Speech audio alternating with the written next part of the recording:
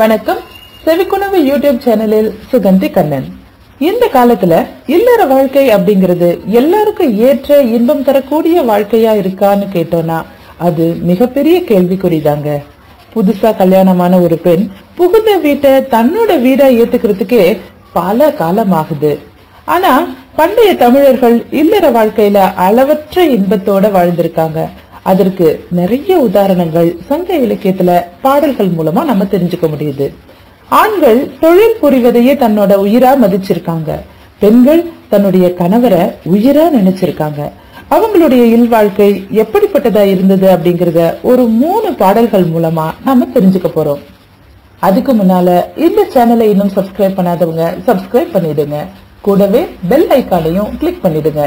முதலாவதாக நாம பார்க்க போகின்ற பாடல் குறுந்தொகையிலிருந்து 167வது பாடல். இதை எழுதியவர் கூடலூர் கிழார்.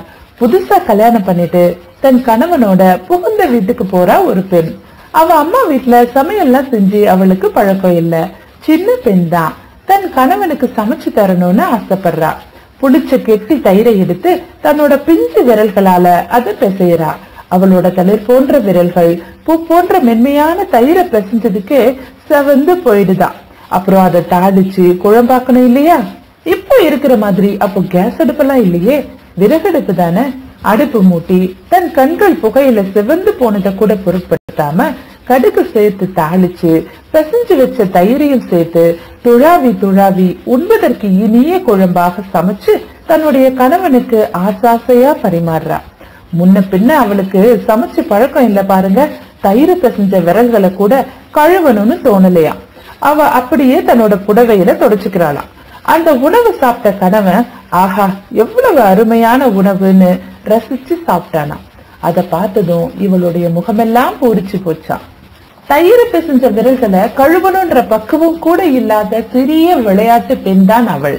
பிறந்த வீட்டுல எவ்வளவுதான் செல்லமா அவ வளர்ந்திருந்தாலும் திருமணமான பிறகு தன் கணவனுக்காக எதையும் ஏற்றுக்கொண்டு தாங்கிக் கொண்டு புகுந்த வீட்டின் பெருமையை காக்கும் பெண்ணாக அவ பக்குவம் அடைகிறார்.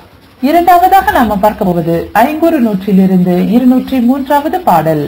இதை எழுதியவர் கபிலர். திருமணமாகி புகுந்த வீட்டில் வாழ்ந்து வருகின்ற ஒரு பெண் சில நாட்கள் கழித்து தன்னுடைய பெற்றோரை பார்ப்பதற்காக பிறந்த வீட்டுக்கு வரா.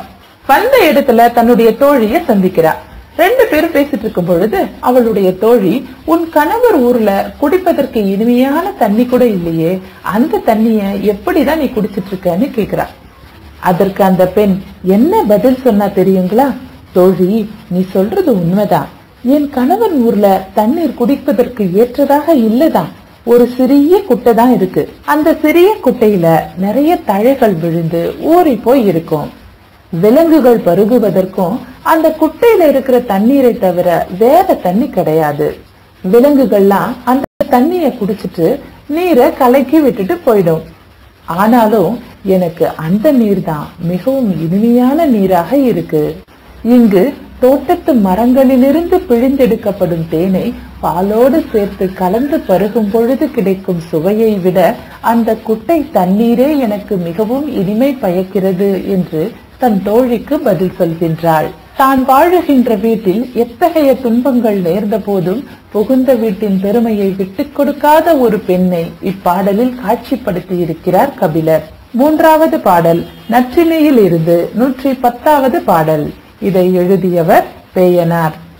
செல்வ சீமாட்டியாக தன்னுடைய பிறந்த வீட்டில் வளர்ந்த ஒரு பெண் தன்னுடைய கணவனோடு திருமணம் முடிந்து அவனது இல்லத்தில் வாழ்ந்து வருகின்றாள்.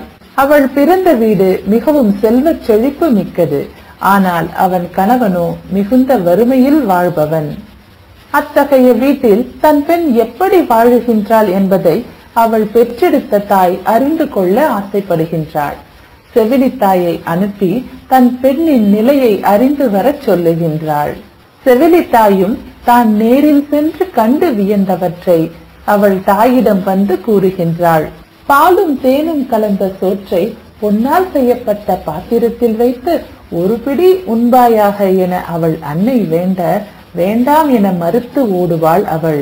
அவள் உண்ண வேண்டுமே என்பதற்காக பூக்களால் அலங்கரிக்கப்பட்ட மென்மையான கோலினை அவள் அன்னை காட்டி மிரட்ட யான் உண்ண மாட்டேன் என மறுத்து பூ பந்தலின் கீழ் சென்று ஒளிந்து கொள்வாளே, அத்தகைய குறும்புக்கார என்னுடைய மகள் ஒழுக்கமும் பண்பும் எங்கிருந்து கற்றுக்கொண்டாள்?